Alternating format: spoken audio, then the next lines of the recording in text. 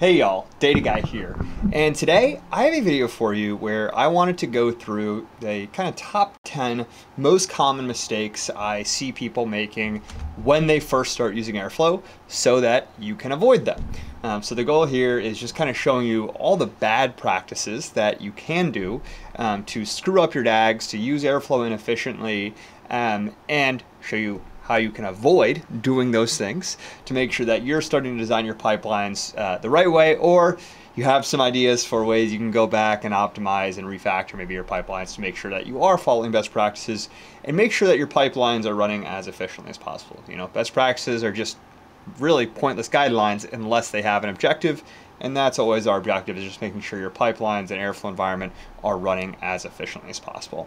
If you like these videos, please like and subscribe, and consider joining my Patreon to access my videos up to a week early and request custom videos as well. But without further ado, let's get into it. So the first mistake I see people use, or do when they start using Airflow is really trying to perform heavy transformation within Airflow directly. While Airflow does have a Python native execution engine, it is able to do a lot of transformations. Doing it at scale in Airflow is never really the best idea.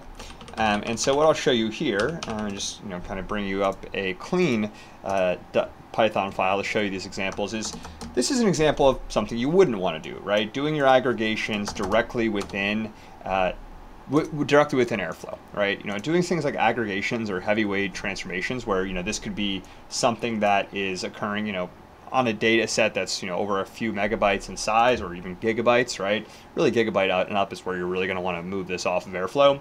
And think about using other engines like Spark in conjunction with Airflow to do the heavyweight processing, but only using them for the heavyweight processing, right? You can still do, basic cleaning, basic, drop column operations within Airflow, but use the proper tools for actually, and use more heavy compute like Spark provides to actually run your heavyweight data transformations. And it doesn't need to be Spark. It could also be something like running your DBT transformations within Snowflake, or using a dedicated Python virtual environment that you have running that's a lot larger, or a dedicated worker queue. Really a lot of options, but just make sure that in general you want to avoid doing heavyweight processing in Airflow and instead push it out to external systems when possible, like Spark. Now, the next thing you want to avoid, and this is a really basic one, but something I see happening all the time, is avoid using any kind of definition of variables within your Airflow environment or within your Airflow DAGs itself. Number one, this is going to just be not safe, really. Anyone that can expose your DAG code is going to have that sensitive data like API keys, like file paths, connection strings. Instead, use Airflow variables, use connections, use secret backends. There's a ton of different tools for securely managing these. And while it might be really easy to just hard code your, your password or API key in for some testing, it's never something you want to go to production with. And it's also going to increase the latency for processing your DAG processor, because it's going to need to generate all these variables every time it iterates through the DAG. So not only is it insecure, it's also going to impact your performance. Now, the next mistake I see people make is building massive monolithic DAGs. Especially, some people are coming from legacy schedulers where they might want to build one massive pipeline that has hundreds and hundreds of tasks in it. It's generally not a great idea. Number one, it makes it really hard to troubleshoot, and number two, if something goes wrong, and obviously Airflow allows you to restart from a given task, but potentially, if it's something that is time sensitive, right? If one task fails, it's going to be really hard to troubleshoot what that task was, number one, and then also fixing any downstream inputs, if it had any kind of degree of parallelism, making sure certain branches run and certain don't.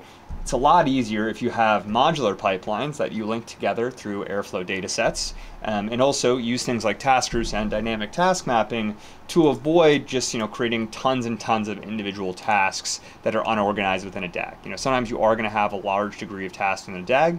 That's when task groups are useful for helping to organize and break them up, so it isn't just one massive stream of tasks that's really hard to untangle within the DAG code itself, right? Because hundreds of tasks is going to be thousands of lines of DAG code, and if you don't have that properly organized, it's going to be just a mess to try and troubleshoot, and also just to maintain. Now, the next thing you're going to want to think about is not manually duplicating tasks and using dynamic task mapping. So this is a really great feature within Airflow that allows you to give an array to a task and then use the .expand method to create, in this case, 3 map task instances, so 3 instances of process file for each of those 3 files, so you can process them in parallel.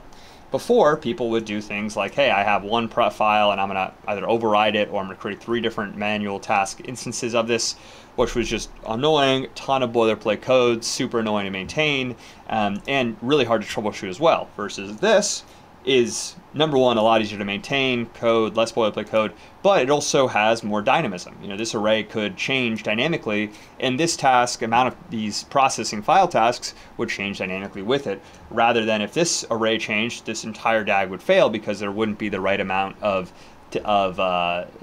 tasks for the amount of files being generated.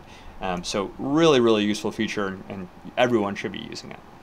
Now, another kind of, I guess, really lesser known feature of Airflow is the ability to, use pools to actually segment your DAGs.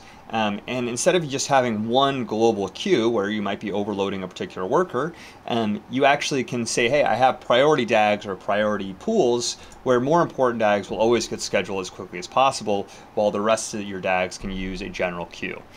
This is, I'd say, less something that you should avoid, and just more something that people don't really know about that much. And so being able to incorporate this in eliminates a lot of the common problems where, I'll have really important DAGs and they might not get scheduled as quickly as I want them. That's where you can use this to make sure that your priority DAGs will always get scheduled as quickly as possible. Now, the next tip is an easy one. Make sure you're always implementing retries delays, and an execution timeout. Okay? These are really great for, if you have a task and it fails because of some kind of just, glitch in the system where a file didn't arrive in time. Retries are a great way to avoid unnecessary errors, unnecessary alerts, and just retry that. Obviously, having something arrive or be alerted on 6 minutes after it fail or after it initially fails might be a problem in some use cases, but in most use cases, it's going to help cut down on the amount of alert fatigue you experience and make sure that, kind of basic errors that would have been caught by just restarting the task are automatically caught rather than requiring someone to go in there and restart it manually. Now, another best practice, and I'd say tip for things that you don't want to things you want to avoid, is abusing schedules like daily or hourly. These are great utility functions, but for large businesses, especially if you're running Airflow in production, you want to have things like time zone awareness, and you also want to be able to know, like, hey, if this is running daily, when is that day going to be? Is it going to be Eastern? Is it going to be the Asian time zone? It really depends, right? And so having, when you're a global business, you might have DAGs that are globally distributed. Having that information available in the DAG is really crucial, right? So that someone doesn't have to track down the owner of the DAG to figure out when it's going to get run. And also, aligning, making sure reports are available on time is a lot easier if you know the exact time that a DAG is going to arrive, so that then you can schedule any downstream processes to occur when that DAG finishes.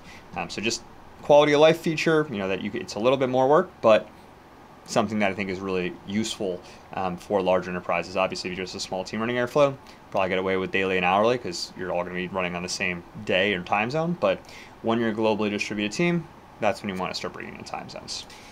Now, the next thing I want to talk about, kind of hand in hand with my previous question, or my previous thing on alerts and retries and timeouts and alert fatigue, is making sure you have alerts to give you fatigue in the first place.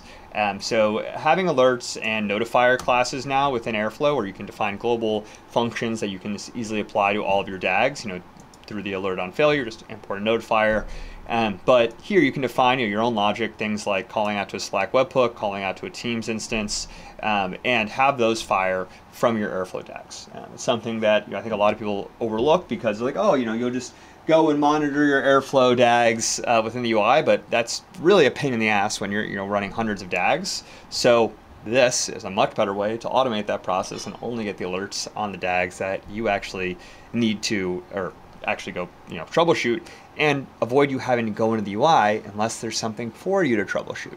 So really helping to save a lot of time in managing Airflow. And you can also structure these messages to have all the pertinent information actually appear to you in the alert itself, helping to cut down on the time resolution too. Now, another best practice and tip you're gonna, something I find a lot of people don't do, is build DAG tests. There's a lot of basic kind of PI tests that you can incorporate into your testing framework. You can use the Airflow CLI, you can use the Astro CLI. a lot of different ways to bring in tests to not only test, hey, does this DAG going to import correctly, but also does it have things like tags? Does it have retry set to make sure that you are adhering to DAG best practices and not allowing developers to push bad code because you're making it go through these necessary processes. So that's another really kind of top tip I would say. And then finally, my final piece of it, thing I see people not doing is not upgrading Airflow. I can't tell you the amount of times I've seen people running Airflow 1.x, which is a software that was deprecated in 2020. So 5 years down the road, and if you fall so far behind in upgrading, it's just going to become more and more painful to actually upgrade when you need to. And there is going to become a point where you're going to need to upgrade. And you should want to as well. There's so many additional great features in Airflow 3.0 that you can take advantage of, and even Airflow 2.0 if you're on Airflow 1, that make it run fast, that make it perform better, make it easier to use. And by just not upgrading, you're holding yourself back. So as scary as it might be to make that first step, it's really important to maintaining a long-term healthy Airflow environment.